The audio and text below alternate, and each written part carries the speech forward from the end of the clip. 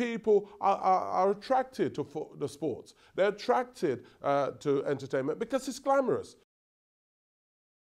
You know, people are extremely well paid, they have a fantastic lifestyle, at least on screen or in the pages of the national or the tabloid press, yeah? But that's only for a minority, yeah? What we have to do is to have a banker. The banker is education. And if you're a great footballer, you've still got education. If football doesn't work out, you've still got education. If you're a fantastic performer, you've still got education. If it goes pear-shaped, you've still got education. So education should be the banker. It should be the constant, because that's what's for life. Being an entertainer, in most cases, with some notable exception, is a short-term gig.